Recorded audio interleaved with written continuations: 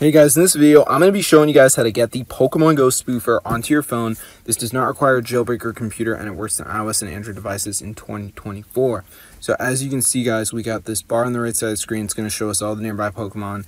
We got the joystick so we can walk around the Pokemon world from our house, all these settings, and I'm going to show you guys how to get it. So as you can see, this is crazy, bro. Look at this.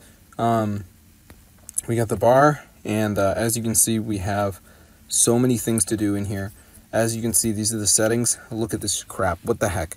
There's a joystick, guys, where you can actually walk around the Pokemon world from your house. And I don't know why this is available, but it is real. And you can also even change the speed your character walks, which is super crazy, as you can see. So I'm going to show you guys right here. As you can see, I can now walk with the joystick. So I'm going to show you guys how to download this. Is super insane. It fully works, guys. So let's get right into the video. But yeah, as you can see, this is crazy. There's also favorites, which is big cities full of Pokemon. You can actually teleport to them, guys, which is just so weird to me, but it does work.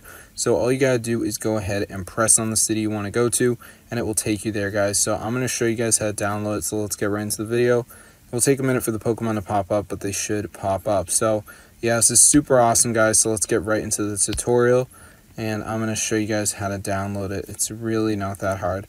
Now you can actually press on your Pokemon, and it will take you towards it, which is pretty cool. So that's a neat feature. But anyways, guys, to download it, what you need to do is get on your browser and go to this site right here, pokespoofing.net. So let me just type it in right here. So it's pokespoofing.net. So anyway, guys, once you're on the website, we're going to press the button that says start injecting. So as you can see, it's a very easy download. So we're just going to wait for the site to load, press start injecting, and then what will happen is it's going to ask us whether we're on an iPhone or an Android. Okay, so let me just download it right here. As you guys can see, alright, so now it's going to ask us what we're using, so then we're going to go ahead and press inject, and then finally we have to do a verification. So all we have to do is download some apps and complete the instructions. These are completely for free, and they're going from the official app store. Now basically, if you do see a game, guys, you do need to do it, which is very, very important. You need to complete the specified level in the game, because some of these apps that you're going to see, guys, are games, and you have to reach a certain level in the game, otherwise this will not work. So as you can see, it says we need to make sure that you're not a robot.